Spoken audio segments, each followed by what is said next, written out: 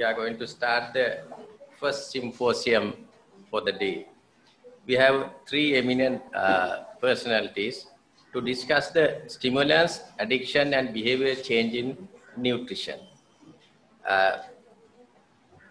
They are the Dr. Harshani Rajapaksa and Professor Arjuna De Silva and Dr. Laknath Velagadara. And the plenary lecture is done by Dr. Harshani Rajapaksa. She is from Faculty of Medicine, University of Ruhuna. Dr. Harshani is going to talk about the power of tiny habits, behavior change in health and nutrition. Dr. Harshani is graduated from University of Sri Jayawardhanapura with MBBS, and she completed MD in Psychiatry as Postgraduate Institute of Medicine, University of Colombo, and she completed her FRCS in London, and she completed her PhD in University Durham. And Dr. Harshani is a senior lecturer in psychiatry in Faculty of Medicine. She's a honorary consultant psychiatrist at the teaching hospital, Karapitiya. She's a person with many more talents and treating patients. And over to you, Dr. Harshani. Her topic is the power of tiny habits, behavior change in health and nutrition. Good morning, everybody. Hope you all are well and safe during this difficult period. First of all, I would like to thank Professor C.M. Vikramathilaka, the President of the Nutrition Society of Sri Lanka and the Council, for inviting me to share my thoughts with you all. So let's get to today's topic. Today we are going to discuss about the power of tiny habits. This is about behavioral change in health and nutrition. So a lot of problems related to health and related to nutrition, they have occurred due to certain changes of changing behaviors in our patients and ourselves as well. So the same way can we use these changes towards a better nutrition and towards a better health. This is what we are going to discuss today. So when we talk about changing behaviors, we can't forget this spiral model, which was described by Prochaska and Declanet. So in this model, we go through certain stages. We call the first stage pre-contemplation, where we are not ready for a change, and then we think about it, and with those influences and inputs, and we prepare.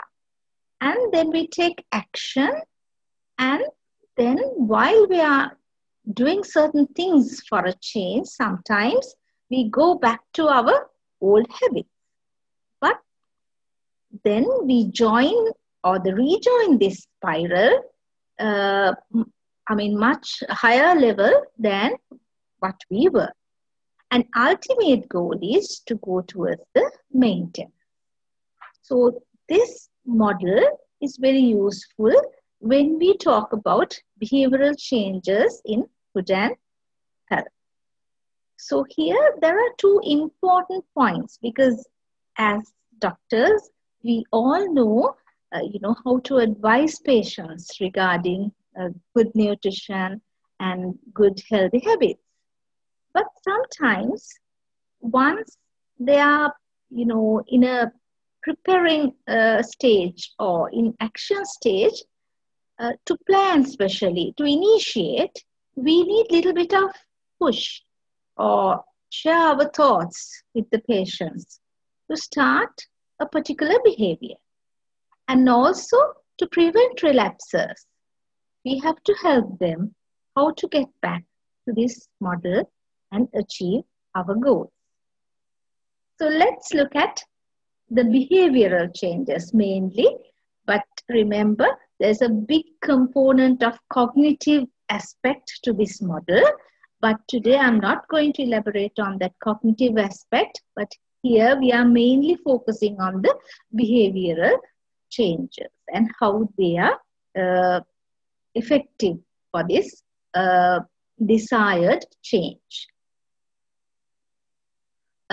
Since we are a generation, we had a lot of stories. So storytelling is a nice way to understand something. So I have taken this example of Mr. A, who used to come home very tired, and he keep his bag aside and sleeps in his chair. And he gets up with a backache and a neck pain. Also, he is hungry and goes to the kitchen and eats a salty, oily snack while browsing his Facebook page. Then he feels good. But he has hypertension and his doctor has advised him not to take food with added salt or oily food, and he was told to exercise regularly. Then when he tries to take big commands like, don't do this, don't do that, stop this, he becomes mentally and physically exhausted because his desires and his advisors, they don't go together. Then he feel like, what's the point of living if I can't do what I want? I think this story we have, it's not very unfamiliar to us. This is very familiar to all of us. So because of this, we have to learn how something, a behavior, change us and make that particular behavior a habit in us.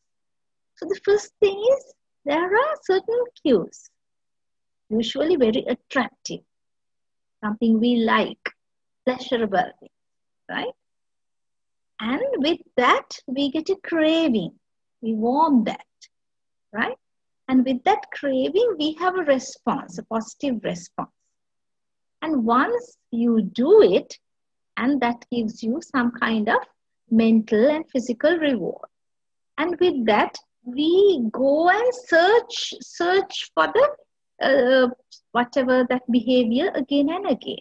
For example, if it is sugar or oily food, they are very, when we eat sugar and it gives us a nice feeling. So next time we look for it. We look for the dessert corner, right? So like that, certain behaviors, they go into habits, habit formation. So this is the foundation of habit formation. So why can't we use the same principle to get out from these certain habits? So this is what I'm going to talk today.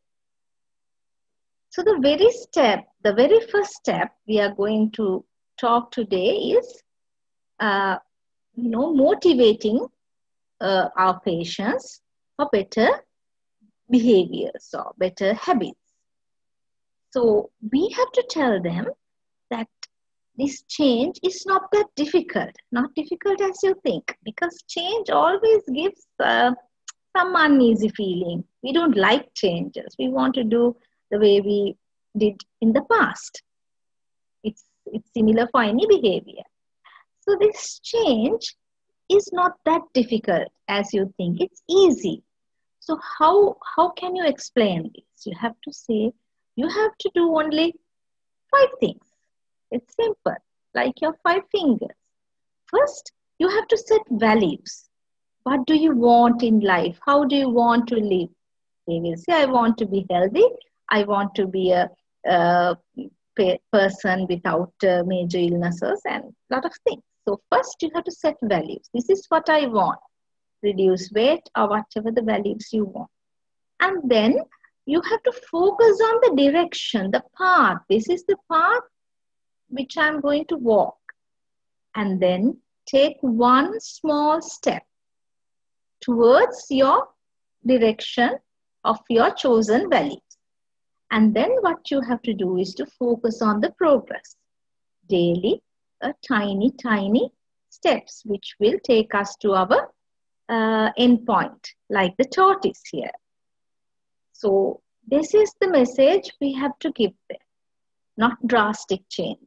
So it's easy to make up our mind, okay, I will do one thing, one day, 5 minutes of exercise, something like that, okay?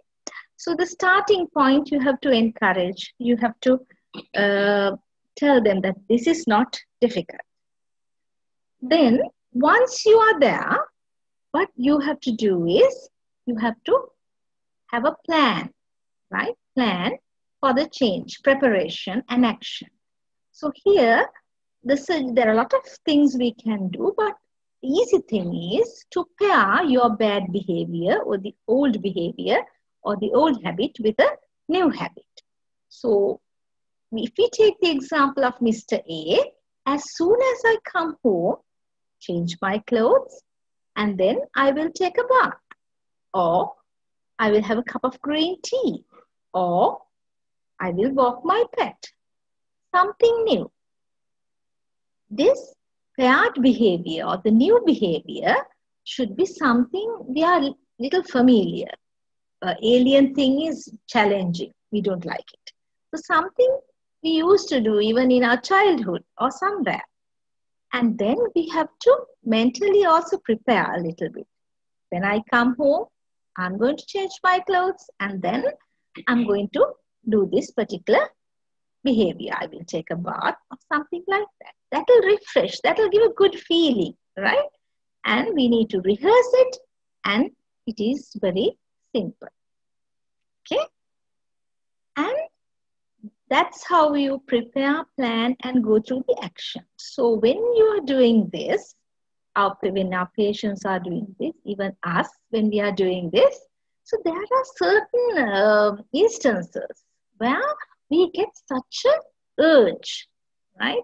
So now we have done well for a certain period, but there's a nice, very nicely arranged oily food in a party. So how can we ignore this beautiful, delicious dish? So this is where we need urge surfing, because the brain is used to giving into these bad habits. But if we can wait for about 5 to 20 minutes, it will go. The craving will go off. For this, for the very first time, it will be difficult and it will be pretty intense. But if you do it again and again, then ultimately you can say no to those cravings very easily. For this, I have few suggestions. So when you have a craving, you can do few things. One is, you can distract yourself. But for this, you have to have a little bit of preparation. What kind of distractions you can find in such a situation? Imagine if we are in a party, right? So if we can dance a little bit to the music, that's a distraction, and it's a good distraction. So later on, we can come to the the tables or the dinner area or where the food is, right? Otherwise, we have the habit of rushing towards the food, thinking as if, there won't be anything left when I come, kind of an idea. So because of this, we have to have some kind of distraction which we can do at that particular time. And also the second D's, there are 4 D's. The first one is distracting. Second one is distancing. You can stay further away from the alcohol bar, right, in a party. Or even at home, if you are keeping certain things for children or for a visitor, keep it under lock and key. Don't keep it in your vicinity, because we all are human beings. When we see these things, we tend to take it out and eat easily accessible things. So distance. And ultimately, don't bring them at all, right? But that is the last thing. We can't do it at the beginning. And the third one is displacing, right? Displacing it with something else, right? So for oily food, we can have something else, a healthy salads, or you can start with salads. And then you will eat less from the carbohydrates and fats and things like that. So you're the people who knows best about what should be used as substitutes, not me, but the principle is displacing. And the last one, the last D is discussing. You can discuss about this. When you get this urge, you can call someone or you can talk to someone, and a friend or family, and you achieve two things. One is you have talked to someone who you want to talk to, and it's a nice experience and they will be also happy. Otherwise we usually call people only for help, no? So for something other than help, it's nice to talk to someone, right? And even you can discuss about your plans and achievements. And okay, so whatever you do, you have to do something which is not very distressing you, not very distressing to yourself, right? So these are not distressing. These behaviors are not distressing. Distracting, distancing, displacing, and discussing. 4 Ds, not difficult to remember. And also, we have to remember when we do these things, we can add more to this recipe, like mindfulness and relaxation and a lot of other things, right? And also we have to practice these things in moderation. Even good thing, mangoes or fruits are good to eat, but if you are going to eat 10, 15 mangoes, that's not good, right? Whatever it is, you have to do it in moderation. And always reward yourself. When you achieve something, buy something you like, or, go for a vacation, or reward yourself. Buy a new book for you, something like that. So reward yourself. So this is how we easily serve our urges. So we know how to start, how to maintain, and how to serve the urge. And the take-home message for the day is, changes are not difficult. What you have to do is to identify what you need to change, the desired behavior. And then we have to select one and take one tiny step towards the desired value, right? And focus on the progression. And please, this is very important. No one is perfect, and don't think of achieving the perfect level, right? What is necessary is the progression. And we can apply more once we achieve something. And this is an art. When you learn this art, you can apply to many other things. So this is why I'm trying to share my thought of tiny steps, the power of tiny steps. Even they look very tiny, this will be very helpful to walk a long journey safely and without being distressed about these things, without feeling guilty. So with these, we can always enjoy the life, and we are always progressing towards the better life with good nutrition and good health. Thank you very much.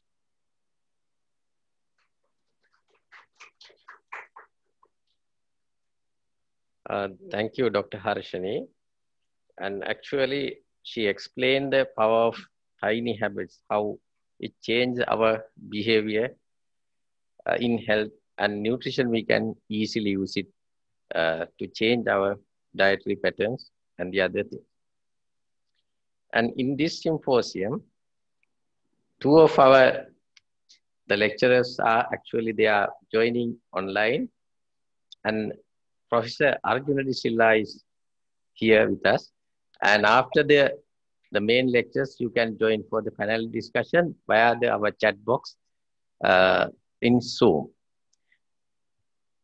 Secondly, it's an honor and a pleasure to invite Professor Arjuna De Silva, a very senior professor in medicine, and he's the chairman for the Sri Lanka Anti-Doping Agency. And he's going to talk about the dietary supplements, stimulants, and the doping. Professor Arjun De Silva graduated from Colombo North Medical Faculty, and he had many academic qualifications: MD from Postgraduate Institute of Medicine, Colombo, MSc, FRCP, FCCP, and he's a consultant physician, was appointed professor in medicine, and he's now senior professor in medicine in Faculty of Medicine, University of Kalani. And I cordially invite Professor Arjun De Silva to talk about the dietary supplements, stimulants, and dope. Thank you for that very kind introduction, Dr. Dhammika. And first I must thank Professor Chandima and the Nutrition Society of Sri Lanka for giving me this opportunity. She must have had a lot of sleepless nights communicating with me because I was in the middle of the bio bubble with England and so many issues we had to deal with. All right. So this is a topic very close to my heart. So thank you for giving this opportunity. I think we should collaborate well. While they are preparing the presentation, there's a message for the listeners. You can send your question through the chat. And meantime, we are going to have a quiz, and the details will be delivered before the final lecture. And if you have any questions, please send through the chat. Right. Sorry for the delay. It's first time I have given the presentation early and it doesn't happen.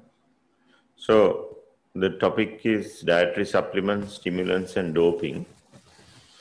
If you talk about the history of doping, even in 700 BC, ancient Greek games, athletes were encouraged to consume sheep testicles. Things have not changed that much from that time. So 1904, marathon runner Thomas Hicks received 2 injections containing strychnine, which you know is a poison, no? And some brandy.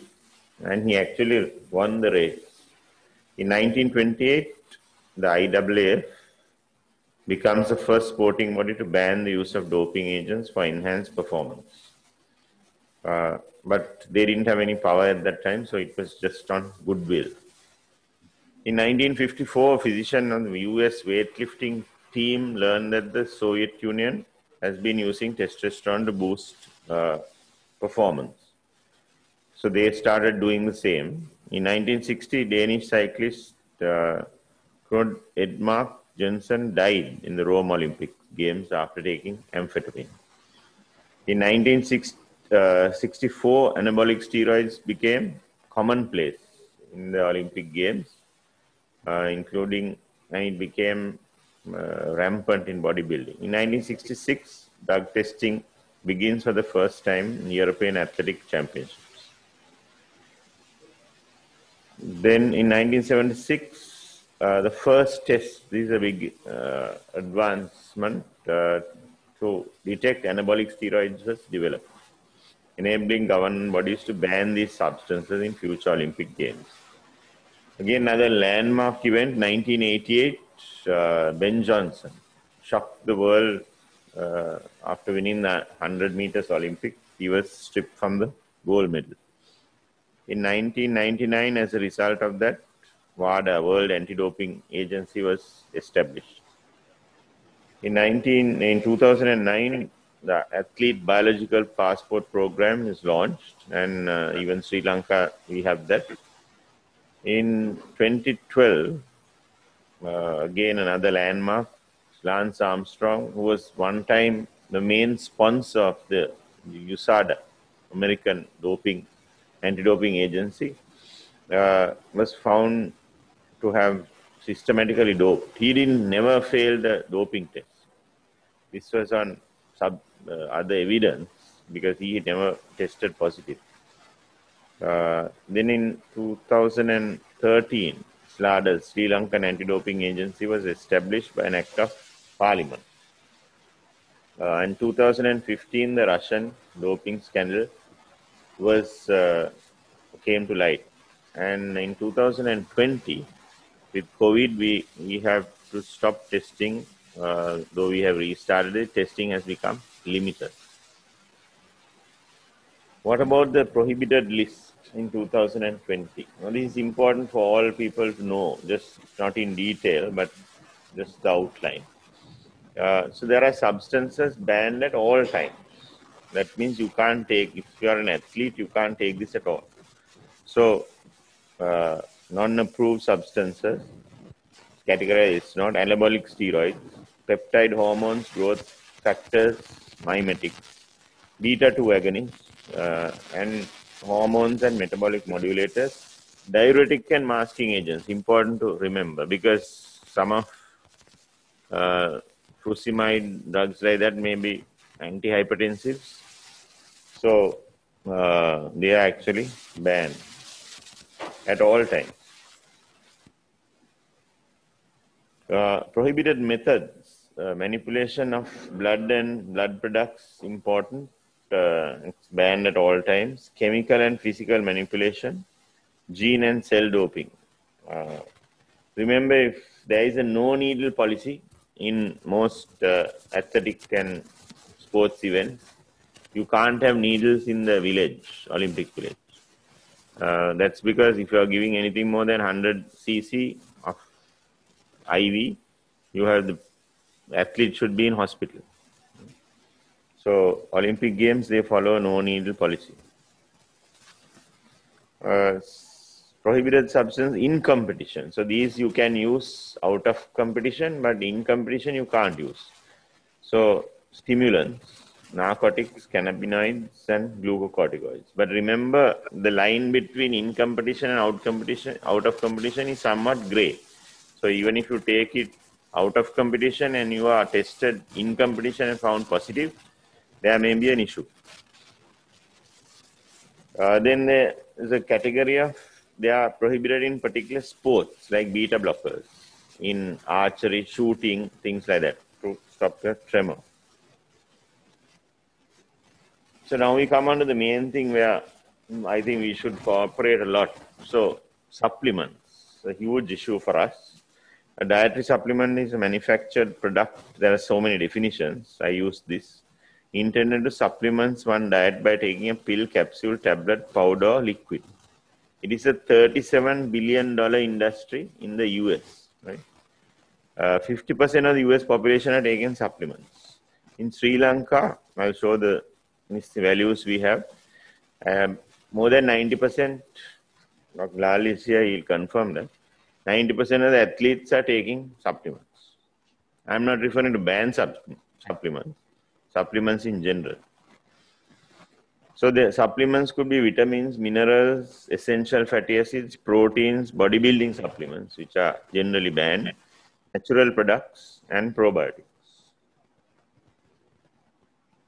So do you need supplements? Well, if you are doing we can argue the whole day about this, but to make it simple, if you are a professional bodybuilder, yes, you need supplements, right?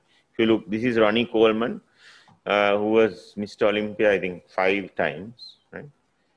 One of the biggest, over 230 pounds with a body fat content of how much? 4%, less than 4%, right? To get that, to go to 230 pounds and have a body fat content of less than 4%, right? It's almost impossible. You can see the muscle fiber. So obviously you need to take supplements. And also this is another important thing to notice practically. If you look at the stomach, that's known as the steroid. You can see the rectus has separated. That is another obvious sign of steroid use. It's called the bubble gut. So whey protein, yes, you all know that well. It's an excellent source of protein. It's easily absorbed. And 1 scoop can have up to 30 grams of protein. It does contain lactulose. and it can cause allergies. Creatinine, again used by athletes without any knowledge of the thing. If you are using it, you should, again, these are not banned. If you are using it, you have to cycle it properly. So there is all these are evidence that it improves, but it's not a huge evidence, but there is evidence.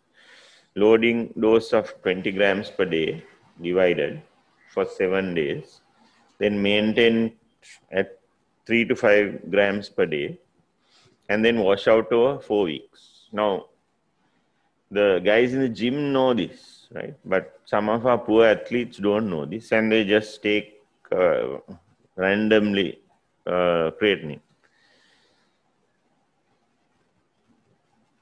This is the other killer, methylhexamine, known by various names. It's a stimulant. This is banned. Dimethylamilalanine. It's a stimulant and sympathomimetic. It has caused many deaths. Right? It's banned by the US military, but it's freely available in Sri Lanka. You can step out here and go to any pharmacy or sports shop and buy this. Right?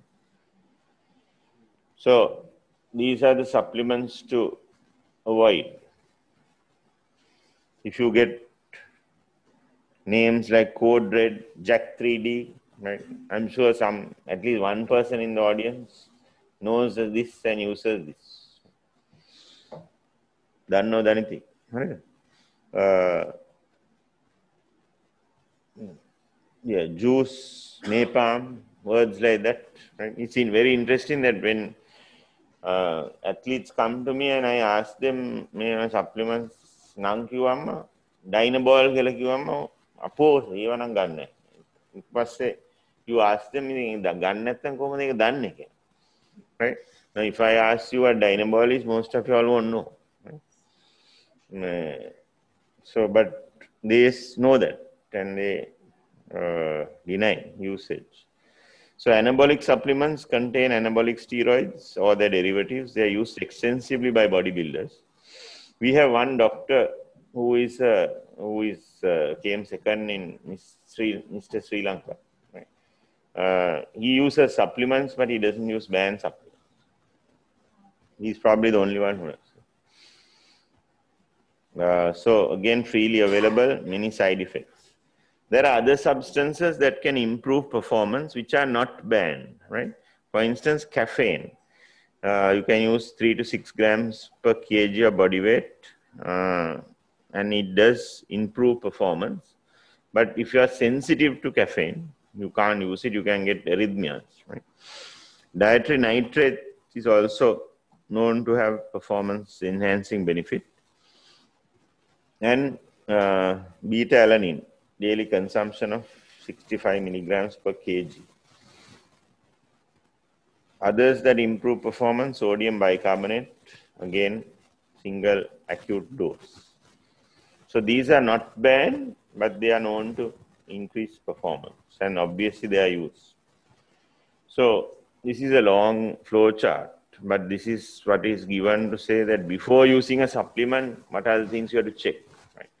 So I mean, as I said, to cut this short, like if you are not a professional bodybuilder, you don't need supplements.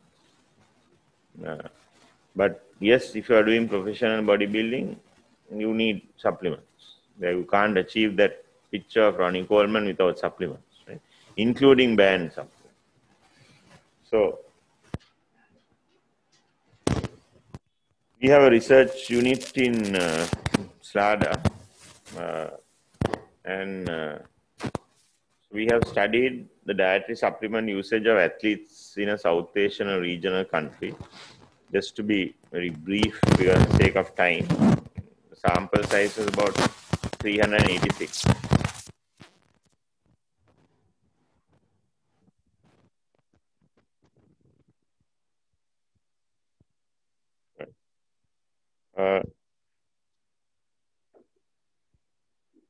So again, 90% of them use supplements, mainly multivitamins, protein, creatinine, 19%, Most of them didn't use it properly. Rehydration fluids, weight gainers. So badminton, shooting, wrestling, netball, and rugby showed a significant higher use of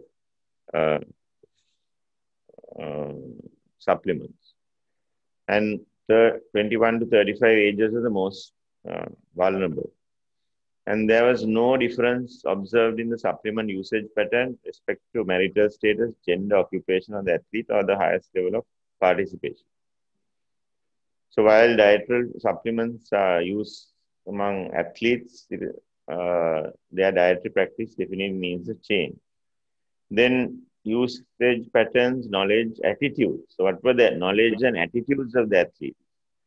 Again, to summarize that, most of them used it to increase their performance, they thought, and give them energy. 60.5% of the athletes decided themselves what supplement to use. And as I said before, they thought it's essential to maintain fitness and to win awards.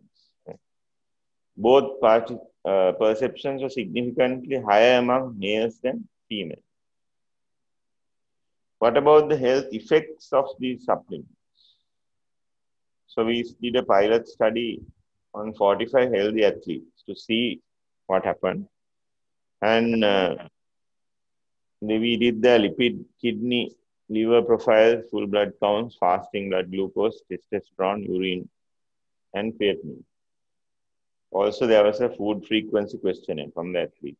And this is interesting. The total cholesterol and LDL cholesterol went up significantly. So there was a 8.7% increase. And LDL was increased by 2.9. So this was more in the female athletes. So the clinical significance of this, we'll have to find out why, but definitely there is an increase in cholesterol in using supplements. So mainly protein supplements. So in conclusion, in that study, we found that there is a negative effect on lipid profile, more pronounced in females, and the clinical implication needs further study. So to summarize, supplements should only be used in specific instances by qualified persons. Supplements, again, are frequently contaminated with toxins and other substances. So because they are made in the same factory, there are so many instances where supplements are contaminated by other drugs. Supplements are not regulated, so they can have anything in them. So you are taking supplements at your own risk. Supplements can have banned substances and they should be avoided by professional athletes. And children, we should have a blanket ban in avoiding supplements. If you take two of the top schools, I can name the school without any problem, Royal and Trinity, they spend their budget for rugby is 20 million a year, 20 million rupees. It is not provided by the school, it's provided by the old boys. And about half that budget is spent on supplements. Right? Not banned supplements, but supplements. So just to give you an idea what the amount of money involved is. So I think children under 18 definitely all should avoid supplements, and we should, I think the society should combine together and give that message strongly to the schools that supplements should not be a part of it. So dope-free sport in all three languages, using all the people, all the common sports and all diverse culture involved. There are Muslims, Tamils, Burghers. We are all one country, one nation. Thank you. Few more questions also coming for the Professor Arjun De Silva. And the one question I would like to ask now, because we have a time, and the others will go during the discussion period. And one thing, the main question is asking, how do you find a supplement without banned substances? What are the ways the athlete can practice, and what are the ways the doctors who are in the field can use? Yes. First of all, again, to clarify, I think that's a very important question. So that's a lecture in itself. So first thing, number one is to go back to that chart. Yes. Maybe you can see it here. So first question is, do you really need this supplement? So to do that, you must have a proper nutritional analysis done by a qualified person, not a gym instructor. Dr. Lal knows that when we are sports ministry, will be working to regularize gyms. We know what happens in gyms. So anyone with a good body can become a gym instructor in Sri Lanka. So when you become a gym instructor, you teach everyone everything, including nutrition, without any knowledge at all. So that should stop. Anyway, so you analyze and see do you actually have a deficiency? Then if you have a deficiency, is there no way to naturally go for that? So we know that an egg has about 6 grams of protein, good quality, ideal quality protein. So can you, chicken, are you a vegetarian? Are you vegan? So many things you'll have to check and see whether you actually can get that protein naturally. If you can't get that naturally, then you can consider a supplement, right? Then which supplement to take? Ideally, if you're a professional athlete, batch test that.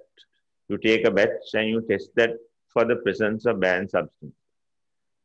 Then you can take that. Then there is a site called informsport.com where you can check whether the supplement is banned or not. All these are safeguards. With all these, still you can test positive. Right? And if you test positive, the problem is with you. Right? So you have to explain and justify that. You will be banned definitely, but depending on your intention, it may be less. Right? For steroids, the ban is 4 years. If you're a professional athlete, that's the end of your career. Right? So even for using diuretics, you can get 4 years. So to summarize, what you have to do is go to a professional, not to your gym instructor. Go to a professional clinical nutritionist, analyze your diet, see if there are deficiencies, see whether you can go natural for that. And if you can't go natural, then under medical supervision, you have to take a supplement. That particular supplement, ideal thing should be batch tested for banned substances, and then you can proceed. Thank you, sir. We have a few more questions we'll discuss during the panel discussion. Thank you, sir. And the final symposium lecture is a role of public sector in the prevention of addiction. This is a very important topic nowadays, and we all aware about the addiction to the various kind of stimulants, heroin and other things. Sri Lanka is highly prevalent today. And we have a very eminent personality to discuss this topic. He's Dr. Laknath Velagedara, and he's actually the chairman for National Dangerous Drugs Controlling Board. And Dr. Velagedara is actually joining with online platform. And Dr. Velagedara is a consultant physician at the Colombo South Teaching Hospital. And as I explained, he's the chairman for the National Dangerous Drug Control Board. And he's graduated from Peradeniya Universities in MBBS and MD from PGIM Colombo. and he has a MSc in Healthcare Administration, University of Fundamental Studies in Russia. And Dr. Velagether is joining us online. Chairman of session, distinguished experts, panelists, ladies and gentlemen. Being thankful for the opportunity, I extend my deepest gratitude to the Nutrition Society of Sri Lanka for inviting me for the annual scientific sessions 2021 for a speech on this timely important theme, stimulants, addictions and behavioral change in nutrition. Substance abuse and nutrition. On consideration of nutrition perspectives, substance abuse lead to lifestyle changes which include irregular eating and poor diet. Proper nutrition is a vital part of the healing process in addiction recovery in order to improve and maintain healthy organs and to cope infections. Therefore, it is highlighted that implementing proper nutrition guideline will help drug-dependent persons recovering from addiction heal faster and more effectively in the detoxification period and to recover from damages caused to the system and the body organs.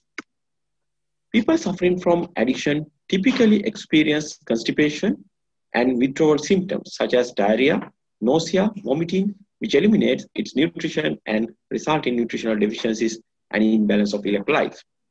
Accordingly, substance abuse is one of the leading causes of nutritional deficiency. It has been reported that people suffering from substance abuse typically suffer from vitamin B6, thiamine, and folic acid deficiencies. The stimulant types of drugs such as cocaine, amphetamine, methamphetamine, and ketamine reduce appetite and can cause severe weight loss and poor nutrition. The stimulant addictions also cause dehydration and loss of key electrolytes. On the other hand, proper nutrition is responsible for producing and maintaining serotonin levels and other neurotransmitters, providing a barrier against toxins, limiting inflammation, helping to absorb nutrition from foods and body functions and affect mood and determine how individuals feel and respond to nutrition. Considering all above, it is essential that properly balanced nutrition to improve individuals' emotion, health and physical health, elevate mood and prevent depression. How can nutrition affect addiction recovery? It is vitally important to incorporate a healthy diet within an addiction recovery program to promote long-lasting healing. However, it may be difficult for a person suffering from addiction to stop taking drugs and adopt to strict diet. Therefore, it is essential that eliminating of drug use while only implementing simple step-by-step dietary changes to regular meal times. On consideration of the relapsing nature of the drug addiction, it is more likely that the drug use individuals to relapse when the person has poor eating habits. Therefore, introducing regular meals with proper diet is very important. Drinking plenty of water is also an important part of nutrition in addiction recovery on consideration of the process of elimination of where dehydration is common during the recovery process. Considering all above, it is important for the person in recovery to eat healthy, nutritious meals and to avoid nutritionally void food like sweets and processed foods.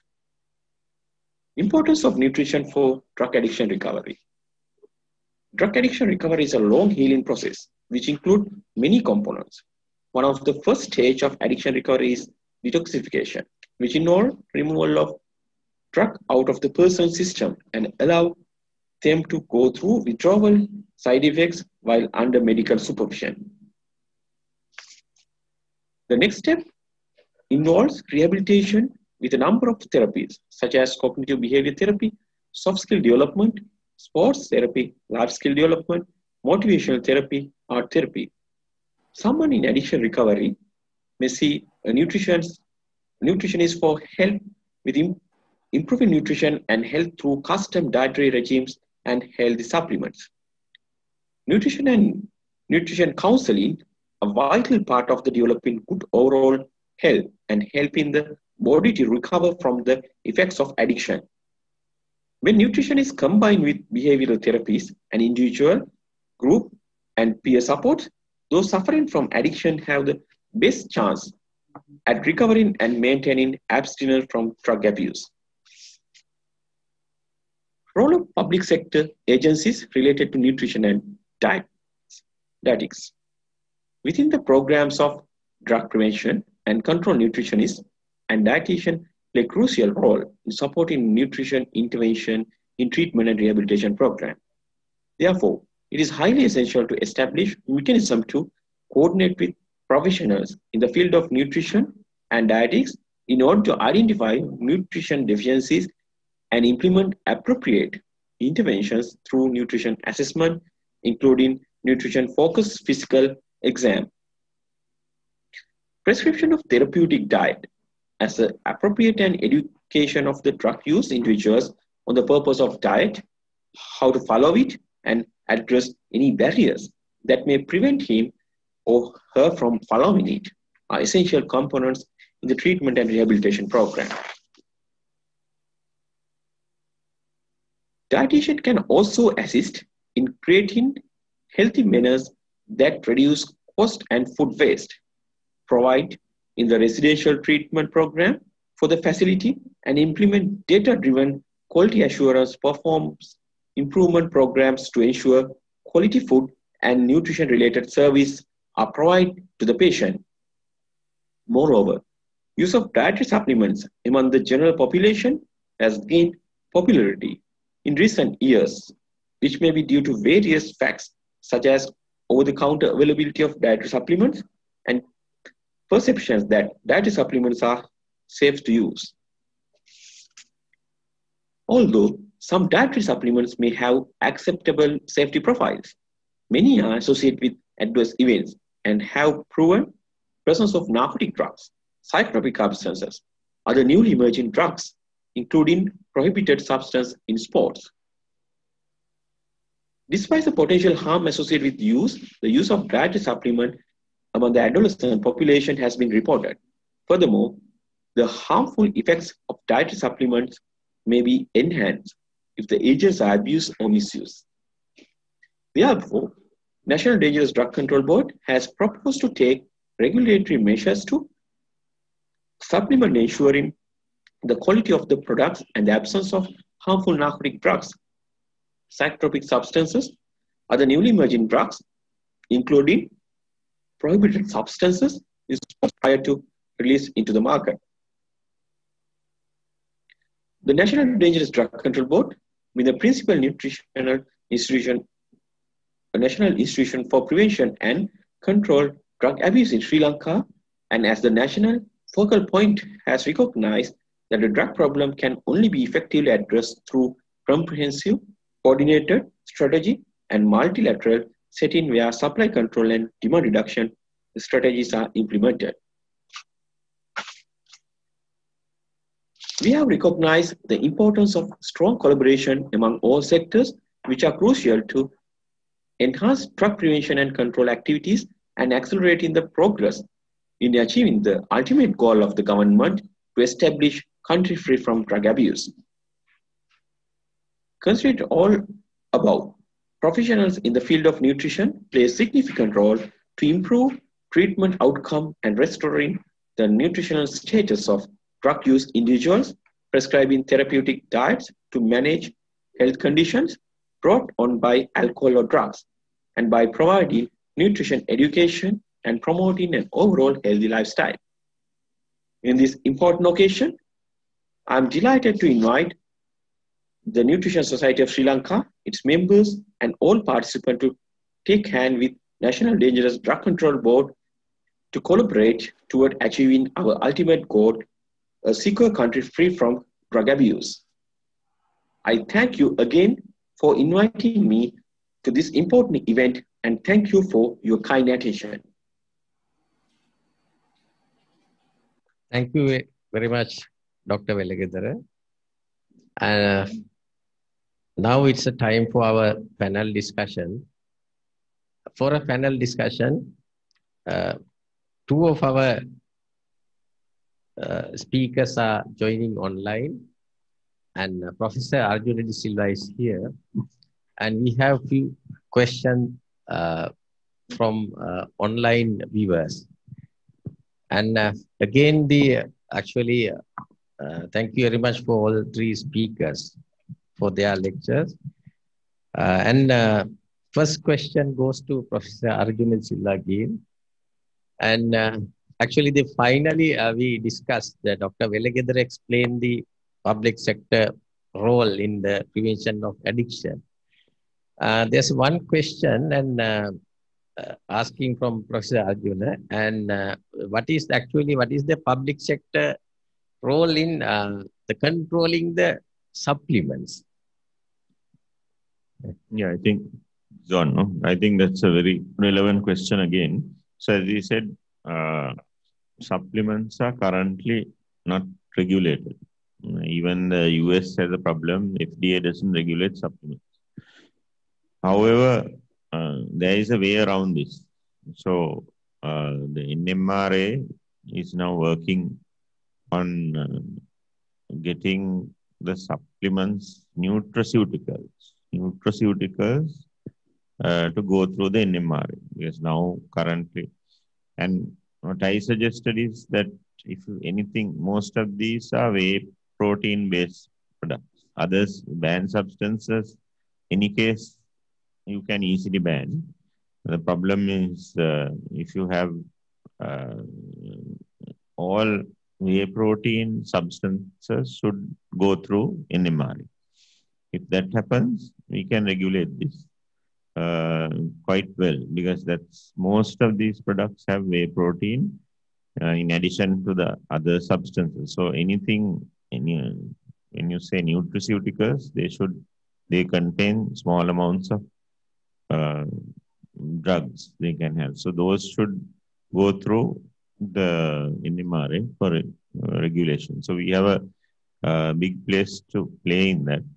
And we had one meeting which included customs, all the stakeholders. Customs need to detect the thing, and then NMRA, then pharmacologists and the nutrition society. I don't know if you all are certain, but they all are definitely a stakeholder. And would like to invite President to Professor Chandima to have a MOU between SLADA and Nutrition Society, so that we also can cooperate in this. Thank you. Thank you, sir. I think Dr. Harshani is joining online with us. Yes. There's a question for you. One person is asking, you have explained behavior changes which can practice for the nutritional habits. And he's asking, even though, as you explained, the behavior change is simple or easier, and he's asking in practical manner, it's very difficult to change the behavior pattern of patients and even the community. And any other explanation to actually make it easier to change the behavior pattern, especially applied for the nutrition? Yes, it's the common belief, and we too believe that it's difficult. So then it will be difficult, no? So this message should be given. It is not that difficult, but we have to start from a very little change, a small step. So then it's very easy for us to set our mind. That is my message, because usually we health advisors, we give the ideal to the patient, but practically sometimes it's difficult. So that's why we have to start from a very small thing, because by doing or achieving a little thing only we get the positive reward or the positive reinforcement. So I'm just inviting you all to just try this and see reward, and engage the patient, educate the patient or the society or whoever the target group, educate them, engage them, and then empower them, tell that they can, and then I think little by little, we can break this myth and achieve something fruitful. Thank you. Thank you, madam. Another question for you. And it's actually the need a lot of explanation. And today we can see a lot of young people are addicted to various kind of drugs, heroin. And in actually the public sector, how we can actually educate the people about this addiction, especially for the heroin kind of things. And what is the role of a medical doctor in prevention of addiction for a heroin kind of thing? In prevention, especially, actually, I'm not an expert on substance abuse, but still, this is also an behavior. As prevention, what I think is, our target group should be young people, children, and that is to make them assertive, how to say no. People like to experiment things, like to test things new, and also sometimes they struggle to handle with power or more powerful people. So from small age, what we have to do is to engage them in activities where they have to be assertive and say no to certain things, and educate them. Education is very important, even from the young stages, about these substance and how to say no. And this is, I think, the only way to prevent, other than, from the other side, limiting these substance. But whatever it is, empowering our young people, youth, that is our doctor's duty whenever we get a chance, clinic, or when we talk to the public, or when we do certain school programs. Thank you. Thank you, madam. And, I think Dr. Velagadara is online, and there's a simple question for him. And anonymous, actually, a person is asking how to join as a society is to control the drugs intervention in Sri Lanka, whether there's any way of joining the dangerous drug control authority. Yeah, thank you very much for this opportunity. Actually, there are a lot of ways to join with National Dangerous Drug Control Board, as well as I have initiated a couple of volunteer teams all over the country. When you consider about the drug control, there are two things, so supply reduction and demand reduction. So as you know, supply reduction is a main concern currently, especially regarding the heroin, methamphetamine, or ice. So this thing happening through the Ministry of Defense under 3 forces and peace. And meanwhile, we are doing basically demand reduction. When you consider about the demand reduction, 2 aspects again. So we are mainly focused on school prevention. So we have already initiated school prevention programs. It's a skill development, as Dr. Harshani said. We have to empower the child skills, say no to drugs. So we have empowered the teachers first, and we are identifying 3 teachers from 1 school and increase it up to 30,000 teachers force. So if you are a teacher, then you can join with this force. That's one thing. And when we consider about the youths, so again, we have a coordination with the Ministry of Youth and Sports. And again, we are doing awareness programs throughout the country with that part. So these are the main 2 arms. And if you are in a religious capacity, so then you can join through the Ministry of Religious Affairs. So we have another joining mechanism to educate the community. So somehow you can contact our hotline, that is 1927. The new hotline 1927. So you can, if you are a volunteer, so you can call to that hotline and join with us, and just say that you are willing to combine with us. So those are the main ways to join with National Dangerous Drug Control Board, as well as to join with this to create a drug-free nation in Sri Lanka. Thank you, sir. And we are coming to close this session. And the final question, and there's a question, because of the COVID pandemic, and is there any change of the doping control activity in Sri Lanka, whether it's continuous, same? Yes, I touched on that. Up to the second wave, it was as normal. Actually, we had stopped for some time, but second wave again, we had to take precautions, but we are continuing anti-doping activity, not as extensively as we did before, but we are, for instance, the LPL, we checked, anti-doping was done, and currently during England tour, England is here, so they have been tested as well, and even the national athletes were tested. We do mainly out of competition now, because we know, information is a very important part of anti-doping, and I want to reiterate that anti-doping is not catching people. So anti-doping is, the main thing is value-based education in schools, so that we can change the behavior of the sportsmen of the future.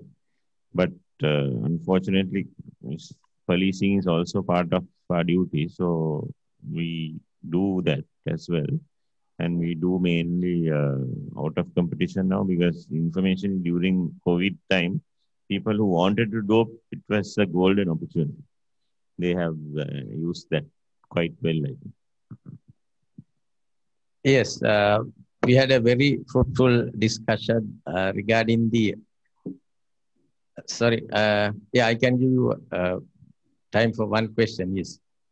One question from our audience. This is for Professor Arjuna. So I want to know, because you mentioned about the nutraceuticals, capsules and vitamins. So normally NMRI is responsible for giving this, putting this regulation and everything. But for powders, nutrition, the whey protein powders, those things, earlier they have classification called borderline classification, like certain regulations from there. At the same time, Dangerous Drug Control Board, they tested a lot of products for doping. So if we are recommending nutrition supplement means not capsules, that is powder form. So what should be the procedure for that? Because nowadays NMRI is not getting these doing this classification for nutrition supplements, powders. Yeah, thank you for that clarification. Yes, powder, that's what is suggested, to have NMRA actually go through the borderline substances and have whey protein as a tag, so that anything with whey protein has to go through NMRA. That's a good way of filtering most of these things out. But as I said, you have to check on informedsport.com. If it is there on informedsport.com that it is okay, that is fairly safe. But then the second thing is, you can take a batch. With the batch number, you can take one and get it tested at dangerous drugs for banned substances. And then if it's negative there, you can use it, right? That is probably the safest practical method of doing this. If you really want, that's the way to go. So then you can show, even if the athlete is caught for doping, you can at least have a good case. Right? The other thing I want to remind all the medical personnel is that if you intentionally, in our law, if you intentionally prescribe the banned substance to an athlete, the fine is 1 million rupees or 2-year jail term, according to our law. So it's quite a serious thing, intentionally. Unintentionally, of course, it can happen. Thank you for that. Yes, thank you, sir. Now, we are going to wind up the first symposium.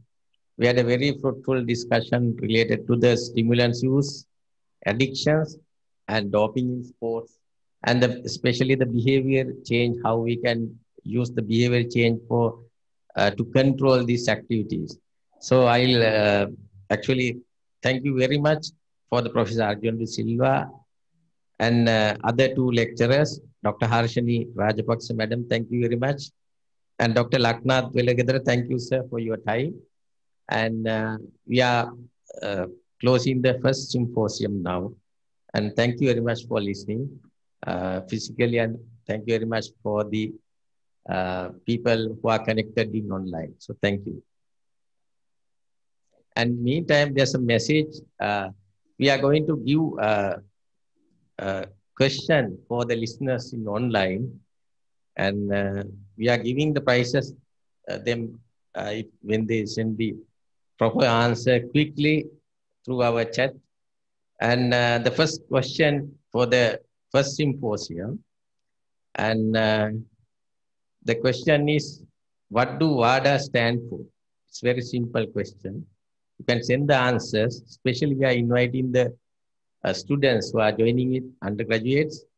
Please send your answer with your mobile number.